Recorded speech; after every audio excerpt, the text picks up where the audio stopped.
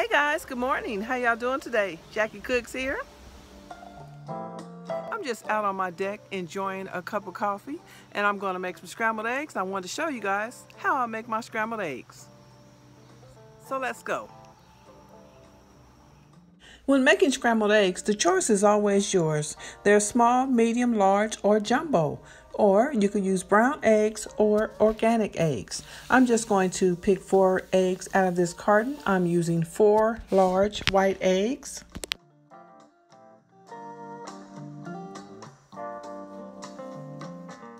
Please note, when cracking your eggs, do not crack your eggs on the side of the bowl because that allows the shells to go right into the egg.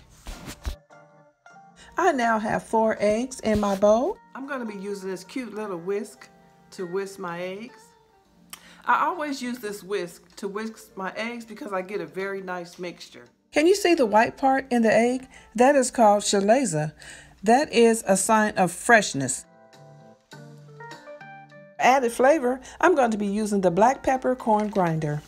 To make your eggs lighter or to stretch your eggs, you can also add water or milk. We're going to whisk all these eggs together until well blended. Look at all that black pepper. I don't know why, but I have to see my pepper. You always want to cook your eggs on high heat. I'm going to be using a non-stick pan. We're going to be using real butter. And we're just going to melt the butter. We don't want it to be brown and we don't want it to be burnt. We're just going to melt the butter. This butter smells amazing.